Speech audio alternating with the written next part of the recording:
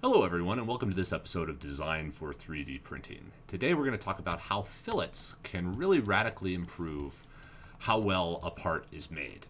Now, a fundamental rule of 3D printing when designing for mass production is to get as close to a sphere as you can. You want to round off everything. But we really wanted to just demonstrate why that's relevant today as far as how it relates to print time. So if you have a standard cube here, and we go ahead and slice it with just some generic settings here, you have the infill, everything else. It takes about 2 hours and 49 minutes. Now, that's fine, that's not terrible, but the other issue is that if you have really sharp corners, at each one of these corners, the head moves along here and then has to bang against the edge of this corner and suddenly change direction. If there is slop in the machine, stretch in the belts, any sort of wobble in the bed, then you're going to have some sort of artifact appear at these corners because the nozzle is moving, suddenly stops, and suddenly goes the other direction, and it's not a smooth motion. So in order to reduce that type of artifact, as well as reduce that print time just a little bit, especially if you're going into mass production, the best thing to do is actually go into your design and just create a fillet on it.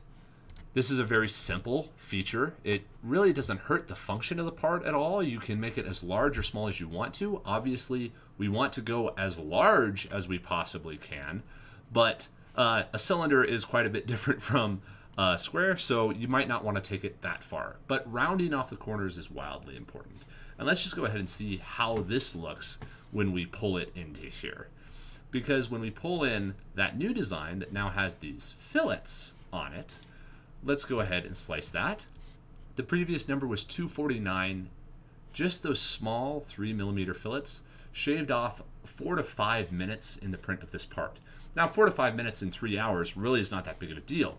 But again, if you're making 10,000 of these, which we do all the time with our clients here at our print farms, that is a big deal. That can have a substantial impact on the overall cost of the project when you have a very large quantity of parts being made.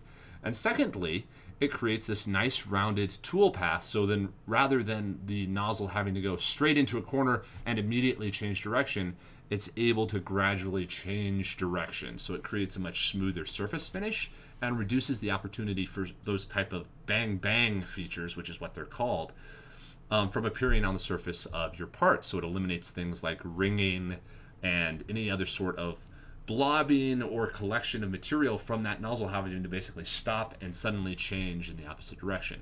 It also just improves life cycle of the machine, which is not something a client has to be concerned about, but something that we consider. Because if the nozzle is having to be jerked around, it's tougher on your machine, so you can increase the lifetime of a machine by having good parts that are well designed and assist in the making of the part and make it easier for the machine.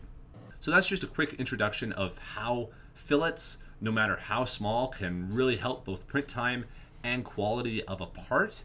We'll expand on fillets a little bit more. Ultimately, again, it goes down to that fundamental design rule, which is to round off everything just as much as possible. It will always create better results in every possible way when producing parts for mass production 3D printing.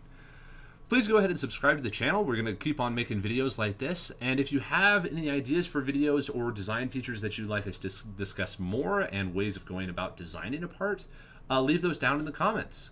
Thanks, everybody.